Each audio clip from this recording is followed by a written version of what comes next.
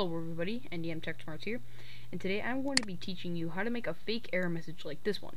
This may look like Microsoft Outlook to you, but really when we double click,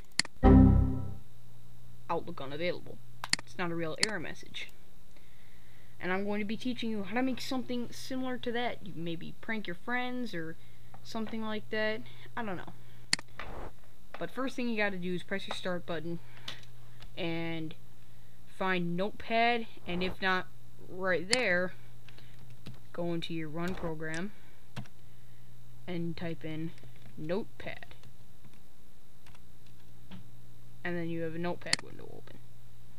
So you may think that Notepad is just for making, you guessed it, notes, and most importantly, notes. It's not true. We can also use this for coding, and you guessed it, coding. So what we're going to want to do if we want to make our fake error message: x equals message box, parenthesis, quotation,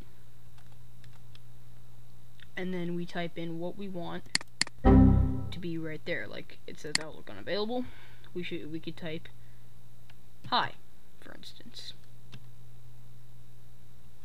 So type in hi, and then comma, that's a very important thing or else it won't work, and then 0 plus 16, and 0 plus 16 is the OK and the X. Like if you do 0 plus 32, you will get the triangle with the exclamation point through it. But I'll leave a list for all the numbers in the description. So then comma, we want to stay basic, quotation, and then the title, which says Outlook Express. So let's say we just want to put in error or something like that.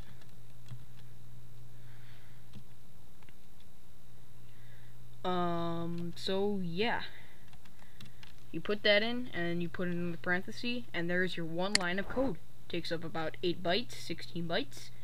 So we save as. Do not just click save. Now we have to save it as a VBS, Visual Basic Script. And that just helps the computer determine that you're coding this.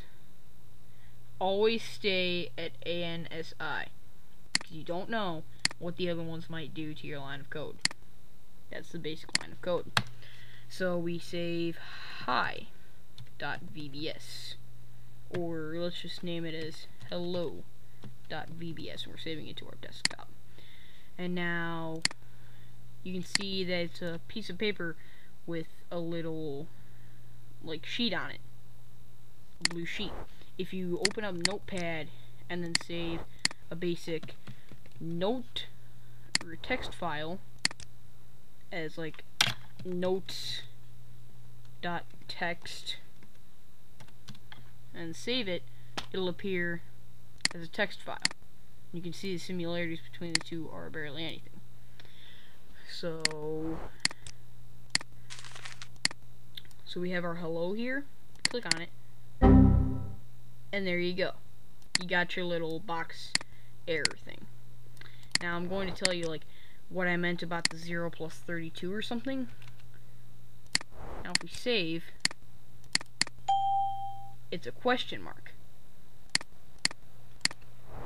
And if we decide that we're going to do 0 plus 48, I'm sure that that's not 1, so don't plague me if I mess up.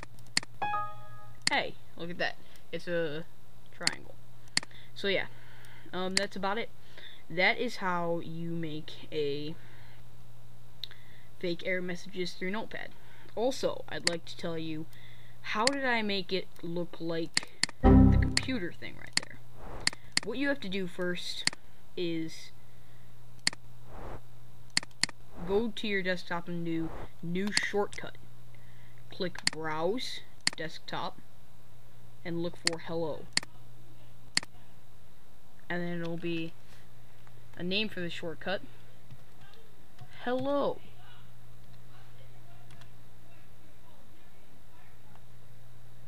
And Then we press finish, and now it's a shortcut, and we're able to change the icon for it. Change icon.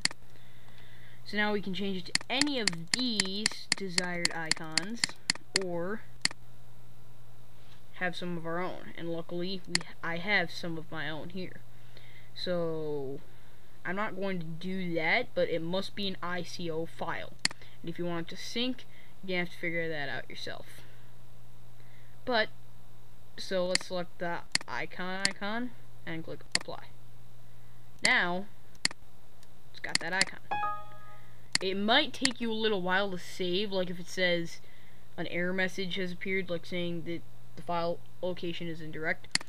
Just go back to the properties and just click OK and then restart your system and you'll be fine. So that about wraps up this video. Hope you guys enjoyed, and please like and subscribe if this video helped you. If it did not, please feel free to comment and maybe dislike why this did not help you, and I will lead to some improvements. Please do not hate. I try my honest best on this channel. Thank you and have a great day.